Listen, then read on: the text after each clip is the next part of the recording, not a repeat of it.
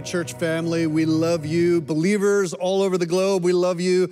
So glad you've joined us for this message.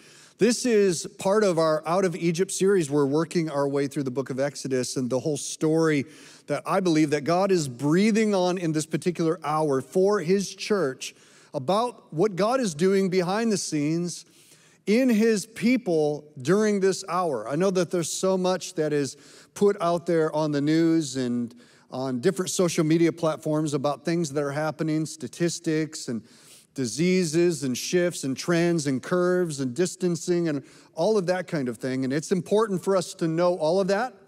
The most important thing that we can grab a hold of, though, right now is to be people that have ears to hear what the Spirit is saying to the church in this hour. And make no mistake about it, God is speaking. The Holy Spirit is speaking. I believe that he's speaking a word of transition in this hour to his people, that the church, especially in the West, finds itself in a season of transition and changing, also of preparation. And that's each and every one of us individually. We can look at the big picture and say, well, yeah, God's doing that on a big global scale, but what does that mean for me? Well, the way that God moves big things is he does it in little pieces. And the way that God shifts an entire entity called the church is he does his greatest work on an individual level. So each and every one of us are like clay in the hands of the potter, and God is at work in us to bring us out of Egypt and to bring us in to the promises of God. And so as a part of this series, we're doing a smaller series within it called Lessons from the Wilderness. And so I want to draw your attention, turn with me in your Bibles. Hopefully you have your Bibles out or your iPad or whatever, but it's important that you see it for yourself. Get your journals, your Bibles, and turn to Exodus chapter 15. The title of the message this weekend is called Bitter into Sweet. Bitter into sweet. God is in the business of taking the bitter things of our lives and turning them into sweet. And I want to start by drawing our attention to verse number 22, starting there. And it says this: Then Moses made Israel set out from the Red Sea, and they went into the wilderness of Shur. They went 3 days in the wilderness and found no water. When they came to Marah, they could not drink of the water of Marah because it was bitter. Therefore, it was named Marah. And the people grumbled against Moses, saying, "What shall we drink?" And he cried to the Lord, and the Lord showed him a log, and he threw it into the water, and the water became sweet. There the Lord made for them a statute and a rule, and there he tested them, saying, "If you will diligently listen to the voice of the Lord your God, and do that which is right in his eyes, and give ears to his commandment, and keep all of his statutes, I will put none of the diseases on you that I put on the Egyptians, for I am the Lord your healer." And then they came to Elim, where there were 12 springs of water and 70 palm trees, and they encamped there by the water. Now, by way of recap, you'll remember last weekend we didn't even begin the subject of Marah and Elim because we were just introducing the idea of the wilderness. And I have personally experienced wilderness wanderings, seasons in our life. A lot of us would kind of describe what we're in the middle of right now, of having to stay home, the question marks concerning our health, our jobs, and our families. We would describe that as a wilderness of sorts. Most wildernesses are physical challenges that we encounter that develop spiritual disciplines or endurance within us. And as I said by way of recap last weekend, the wilderness has a purpose attached to it. The wilderness always has a purpose. God doesn't do anything, God doesn't allow anything that he doesn't utilize for his purpose. And the wilderness has three purposes. Number one, the wilderness is a test. You'll notice it says that God tested them. At the end of their 40-year wanderings in Deuteronomy 8, verse 2, God says, and the Lord tested them for 40 years in the wilderness. Number 2, the wilderness is a revelation. It's God revealing himself as he really is to his people. It's also a revelation because in finding out and seeing who God really is, we discover who we have always been meant to be. So it's a revelation. And then number 3, the wilderness is a highway. It's God's pathway into the promised land. The wilderness is not the easy way, but the wilderness is the only way to inherit the promises of God. So, as God, by Moses, was leading the children of Israel out of Egypt, they were celebrating on the other side of the Red Sea, and now they've traveled 3 days through the wilderness, and they're thirsty. They want water. There's not a lot of water in the desert, so you constantly have to be looking for an oasis or a water source. And so on this particular part of their journey, they came and they found this area 3 days into the wilderness that looked like it was going to satisfy their thirst. And so they ran to the water. It looked good. There was lots of it. Remember, there's hundreds of thousands of the Israelites. And when they came up to the water, imagine being so thirsty of not having anything to drink for 3 days. All you can think about is quenching your thirst, being refreshed. And from a distance, you see that body of water. And they ran to it. And when they got to the water, their anticipation was that this water was going to quench their thirst, renew their bodies and their spirits, and give them strength for them to continue their journey into the promised land. But when they tasted the water, it was bitter. The water was bitter. The name of the place became known as Marah, which is a Hebrew word that means bitter. It looked good, but when they drank it, it was brackish, it was polluted, it was bitter, and it wasn't something that they could drink. Imagine how disappointed that you would be in that moment. Imagine how disturbing that would be, how frustrating that would be to go to drink this water that looks perfectly good, but to realize that what you thought was going to meet your immediate need and quench your thirst did not. They were bitter because the water was bitter. And they began to grumble, and they began to complain against God, and looking at Moses and saying, now what? What are we going to drink now? I mean, immediately they're thinking about death. They're thinking about the level of their thirst and the fact that there's nothing anywhere near them other than this water. Imagine the level of disappointment that they felt. And it was in this moment where God tested them. Because it was in this moment of their disappointment that what was on the inside of them came to the surface through their grumbling and their complaining and their fears. And it became a revelation that God wanted them to see about themselves.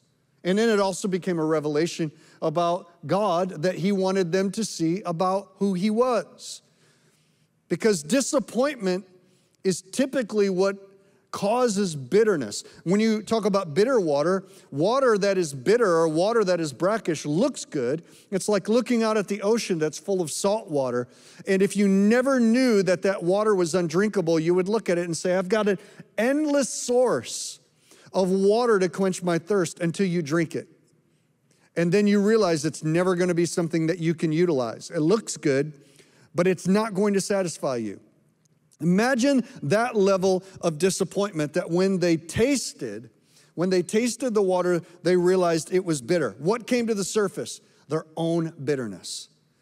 Bitter water becomes bitter because a good source of water under the surface has been contaminated either by minerals that are deeply deposited, that have been crystallized like salt or sodium or sulfur, that were not removed in the digging of the well, or A perfectly good well has been filled with poison, sediment, or a dead animal. Something has fallen into the well. Something has fallen into the source that has contaminated the water so that it's no longer drinkable. And it was in this moment that God not only revealed to the children of Israel some things about them, but he also revealed to them some things about himself. But let's stop and let's talk about how the wilderness oftentimes will take us to places in our life that are a reminder of our disappointments and of our wounds and of our hurts.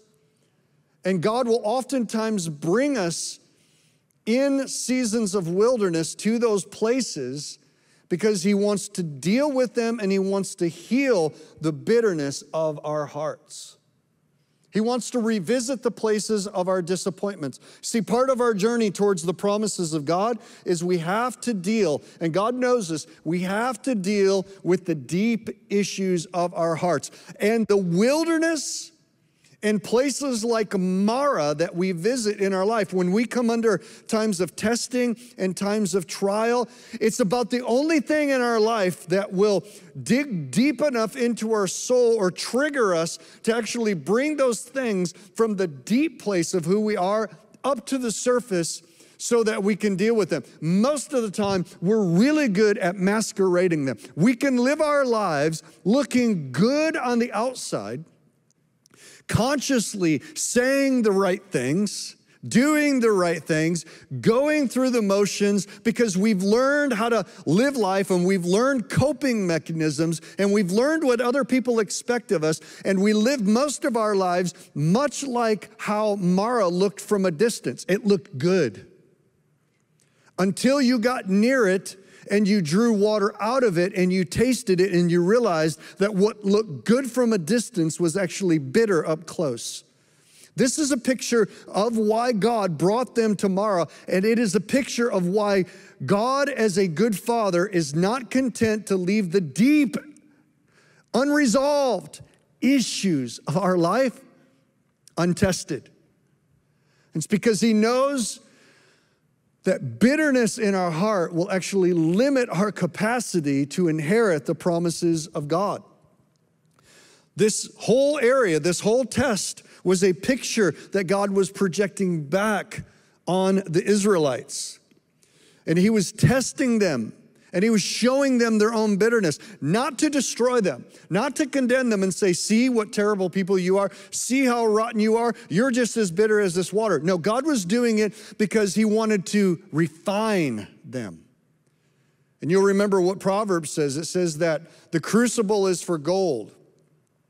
I love that. And it says, and the furnace, or the crucible is for silver and the furnace for gold, but the Lord tests the hearts.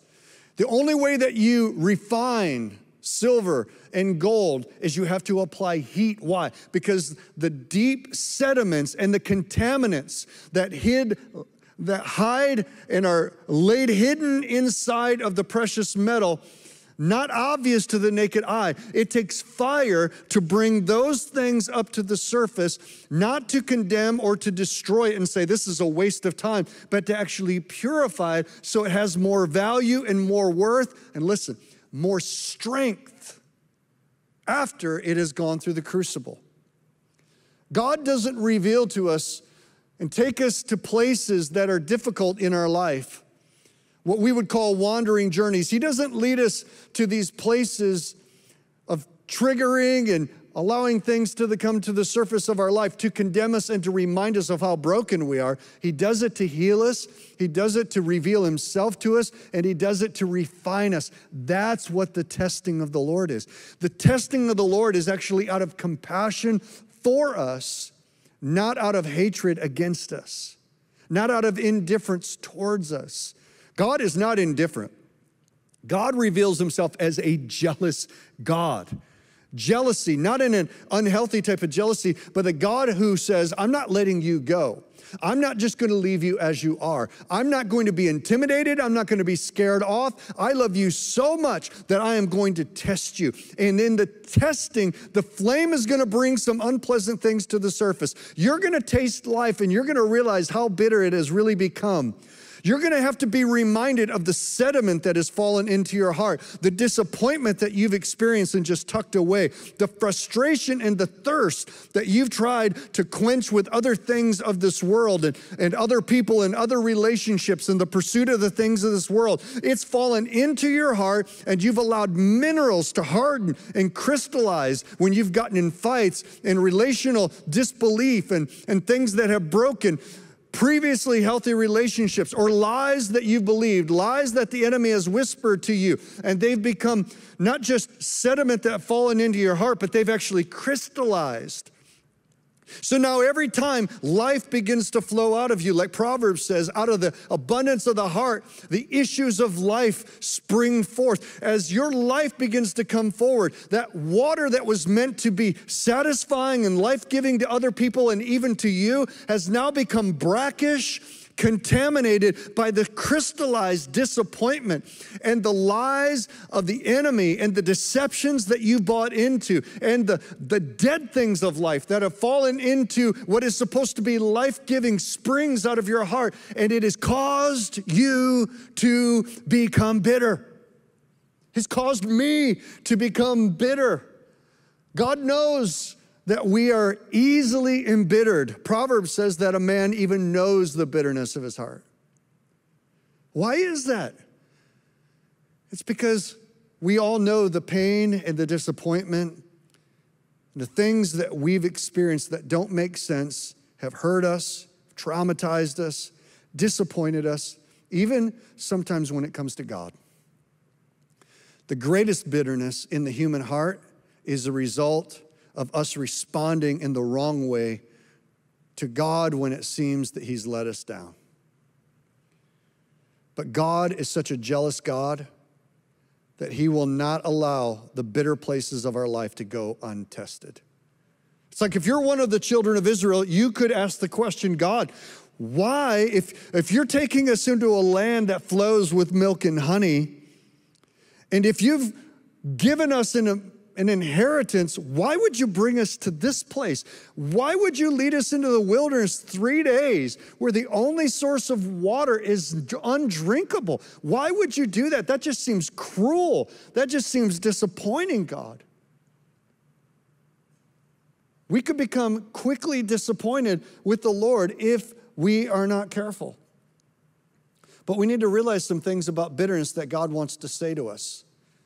Because even now, you know, it's tempting for us to even question God about the circumstances many of us are facing. God, why would you allow me to lose a job or to have to stay home?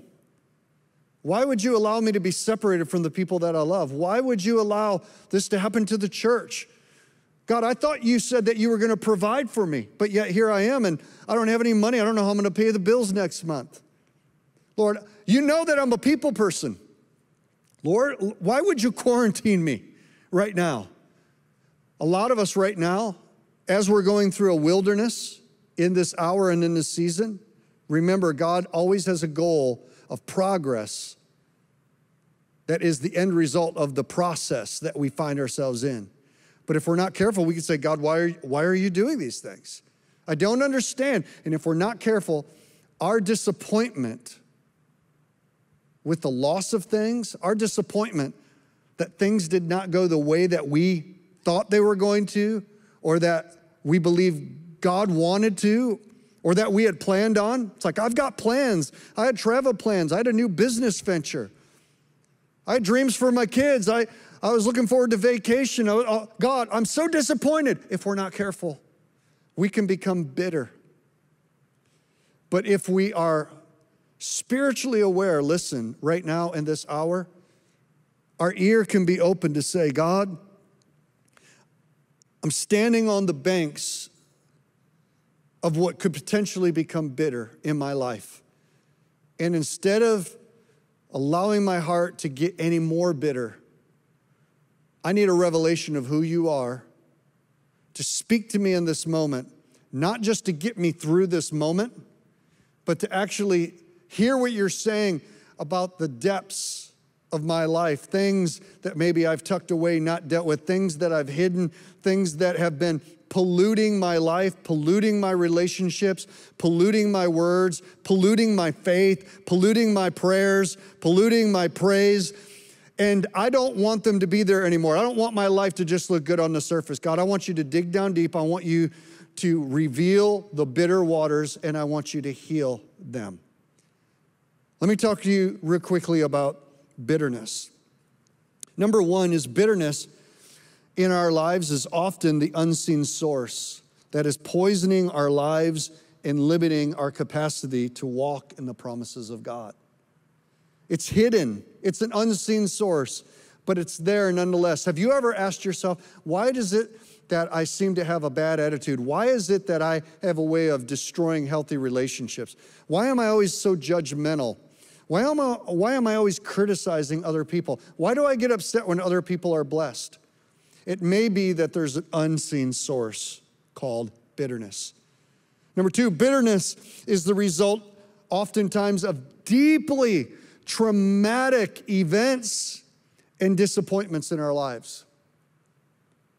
A lot of times we can trace the bitterness or we don't oftentimes recognize it as bitterness, but that's exactly what it is. We have childhood memories. We have a breakup. We have a divorce. We have something in our life that was deeply traumatic and painful to us.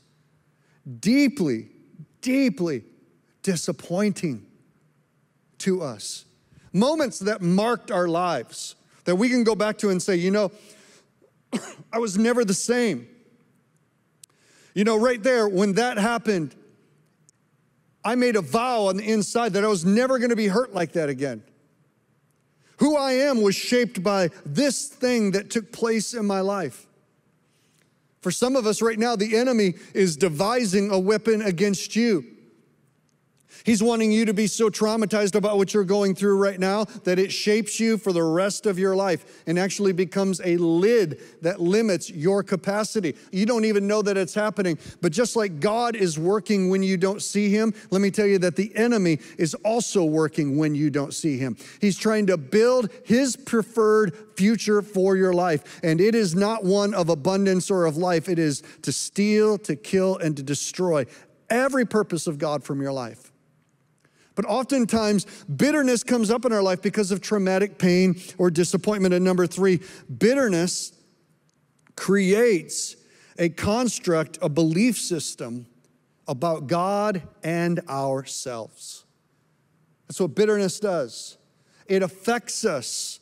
It actually defiles us, just like dead things and sediment and poison that go into a perfectly good source, a well, an oasis, a body of water, and it contaminates it.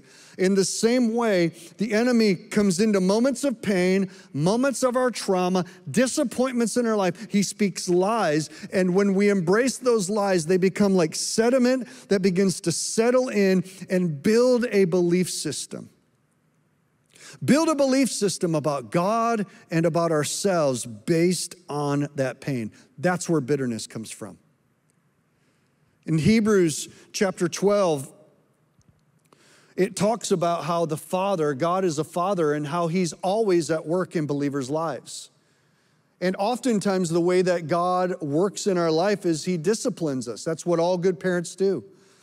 And Hebrews chapter 12 begins with looking unto Jesus, who's the author and the finisher of our salvation, running our race with endurance. The whole concept of Hebrews chapter 12 is about the journey out of Egypt, through the wilderness of life, into the promises of God, and then into the purposes of God. And then the writer of Hebrews zeroes in on how God gets us there. It says that he disciplines us.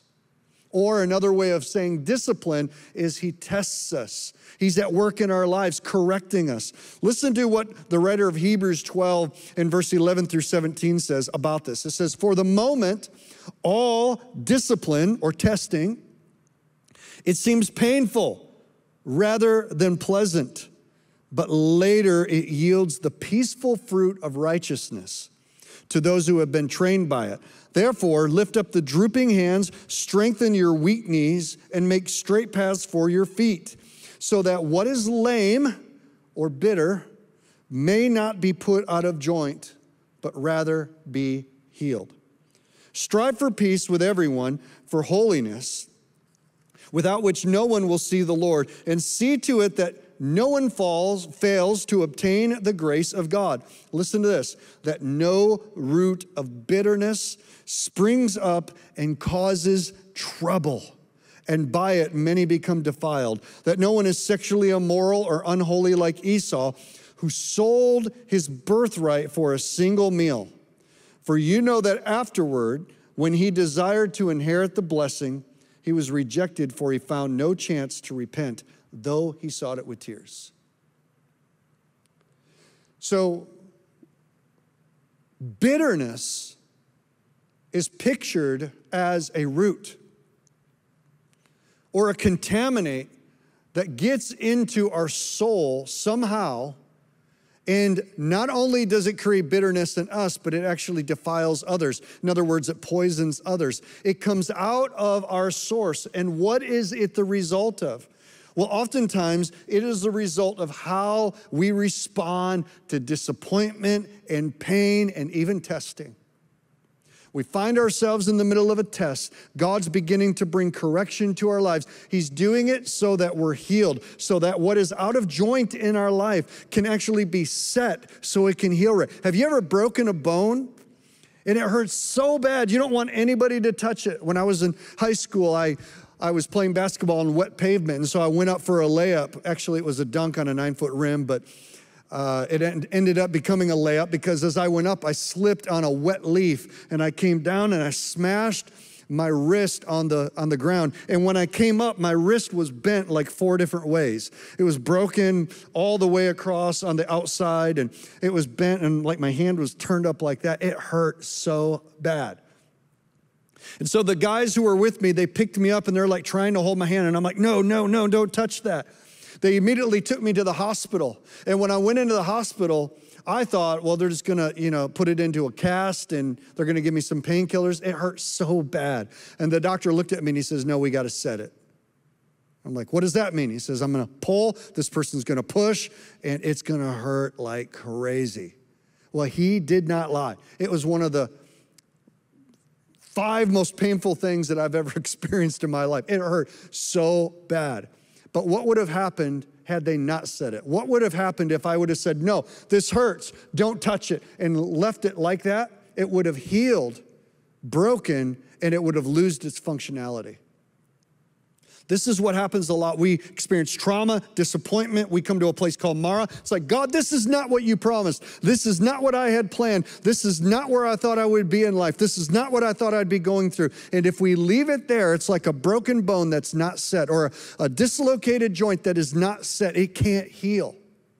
But what does a father do? A father comes to those places that are out of alignment in our life, and he allows us to experience the pain of discipline for a moment, so that he can correct those things in our life, so that they can heal long term, so that they can produce the fruits of righteousness afterwards. Not in the moment. It doesn't feel good in the moment.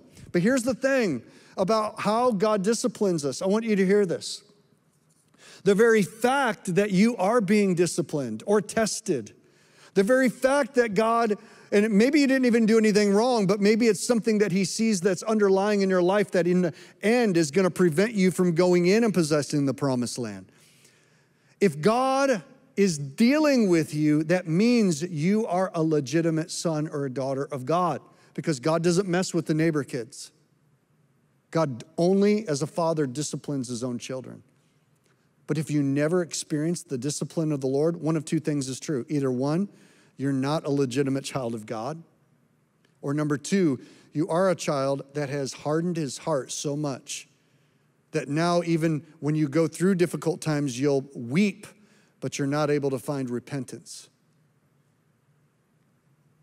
If God is testing you right now, if you're at a place in your life where you're just like, God, okay, whatever it is that you're trying to bring to the surface, whatever it is, give me ears to hear. I don't want to just smooth it over. I don't want to tuck it away. I don't want to grumble and complain against you because I'm frustrated and disappointed.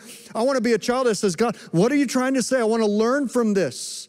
I want to learn what you're trying to say to me because I believe you're trying to bring healing into my heart. I believe that you are trying to prepare me for what's coming, for the promised land, for the promises of God, and I don't want to be left out. You see, God was revealing about their brokenness, but he was also revealing to them his intentions, that there is an antidote for the bitterness of our heart.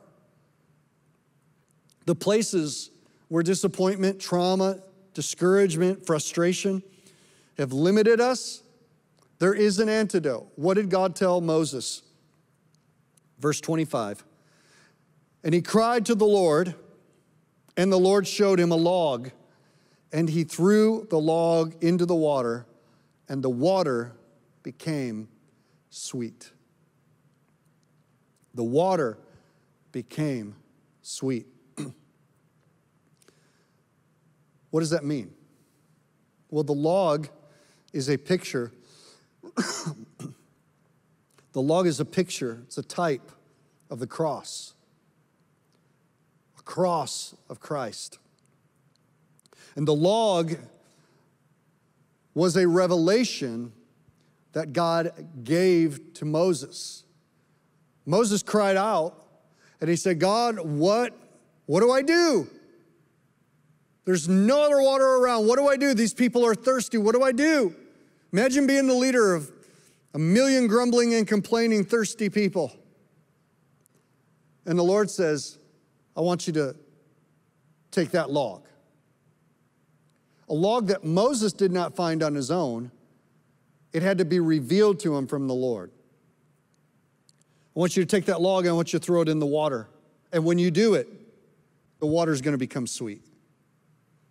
What was required of Moses in order to sweeten that which had been bitter? It took faith. Because in the natural, it's like that stick in that water is not going to change anything. But it took faith to believe that if I obey God, if I take what he has revealed to me, and I respond to it, and I place this log in the water, God is going to reverse the bitterness and make what was bitter sweet again. The log is a revelation of the cross of Jesus Christ, because a revelation of the cross, I'm not talking about a doctrine of the cross. I'm not talking about just the theology of the cross. I love theology of the cross. All the different writers throughout church history that have written about the atonement theories of the cross, what took place on the cross. I love the doctrine and the theology of the cross, but theology and doctrine alone do not have the ability to take bitter places in our life and actually make them sweet again. It takes a revelation from God where we have stopped and said, God, I need you. What do I do in this moment in my life? I'm confronted with my fears. I'm confronted in this hour right now with my disappointments. Things that I thought I had dealt with, they're now rising to the surface. What do I do with them? I need a revelation, and what we need is the Lord to take us to the cross and to remind us of the cross and to give us a revelation of how the cross transforms our life. You see, when Jesus, just before he went to the cross, in Luke 22:62, it says that he went out into a garden and he wept bitterly. Why? Because Jesus knew what was coming. Jesus knew the pain, the suffering, all of your disappointments, all of your frustrations, all of your wounds and your traumas. Jesus took them on him when he was on the cross. Isaiah 53 says that he was wounded for our transgressions. He was bruised for our iniquities. The chastisement, the discipline, the correction, the punishment for our peace was put upon him. And by his stripes, his suffering, we are healed. Even our bitterness, Jesus paid for on the cross. He paid it in tears, bitter tears, so that you and I could be healed. The only thing that heals bitterness is a revelation of the cross. The gospel itself is actually the only thing that can turn the disappointments and the hurts of our past and actually make them sweet again. Romans chapter 1 says, I am not ashamed of the gospel of Christ, for it is the power of God to salvation for everyone who believes. The gospel itself, that Jesus went to the cross in our place, that Jesus himself was betrayed. Jesus did not want to go the way of the cross. He said, take this cup from me if there's any other way. But Jesus knew something. And it was why he was willing to go to the cross. The writer of Hebrews says that it was for the joy that was set before him that Jesus endured the shame of the cross. What was it? Jesus knew that the resurrection unto life only comes on the other side of the cross and death. In other words, Jesus had to die so that our sin, our shame, our hurts, our wounds, our offenses could die with him, so that 3 days later, he could rise in resurrection power. That's why the cross is able to transform. See, because Marah, in the place of bitterness, was not God's final destination for them. It was a place of revelation. It was a place of testing. But it wasn't God's ultimate destination. It was a stopping point so that he could reveal to them his good intentions.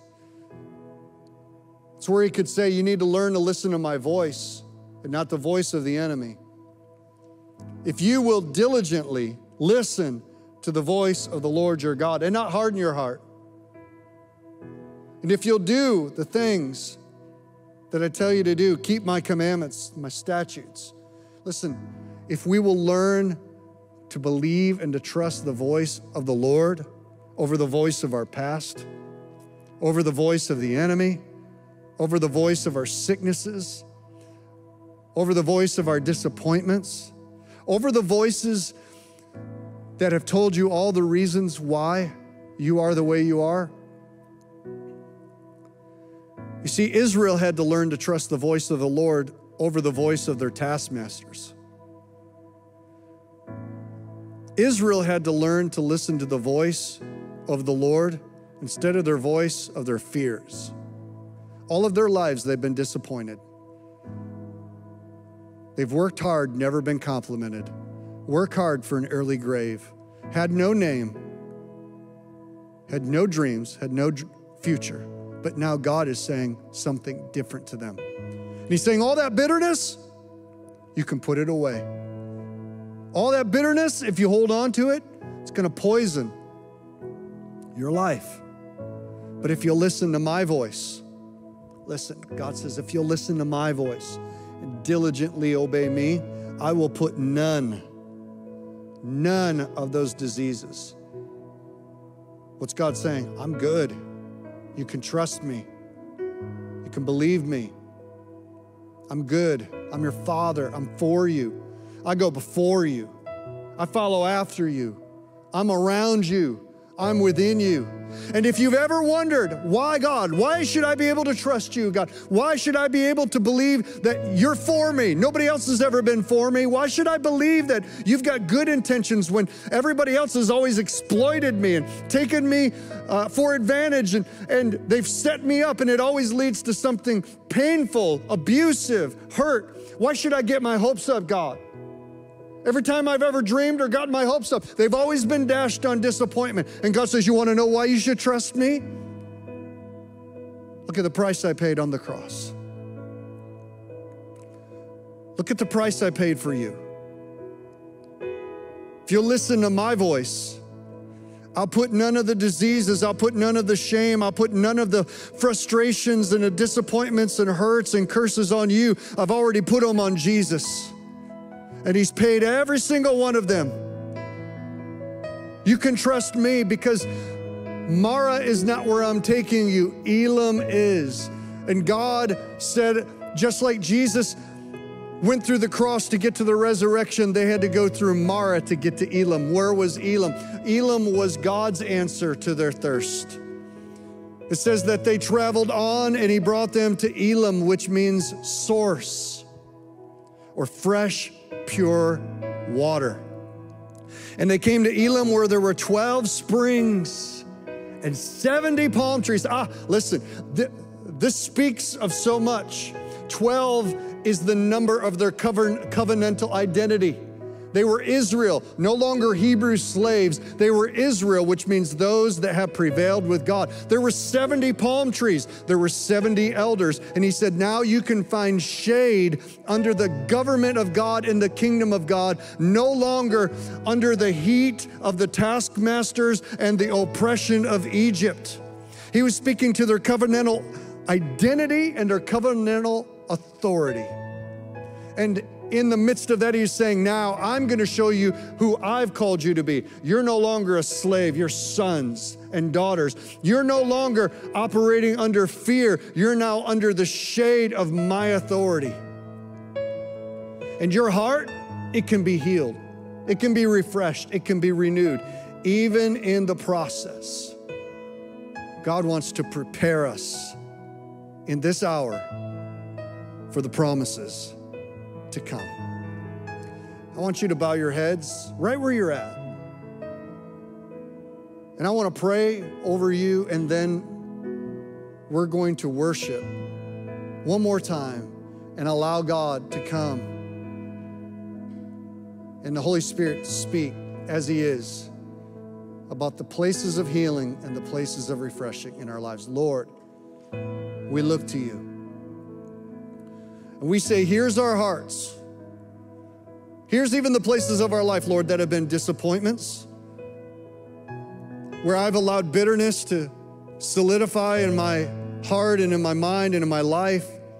Here's the places where I'm out of joint that I know of. Holy Spirit, what are you highlighting in this hour? What have I depended on that has disappointed me and let me down? I'm reminded of Isaiah 55, where God says, everyone who thirsts, let him come and drink. Lord, in you is the fountains of life, and in your light, we see light. In revelation of you, we see who we are, because you are the source of life. Holy Spirit, illuminate, not to condemn, but to correct, not to destroy, but to refine. We welcome you and your presence in this moment.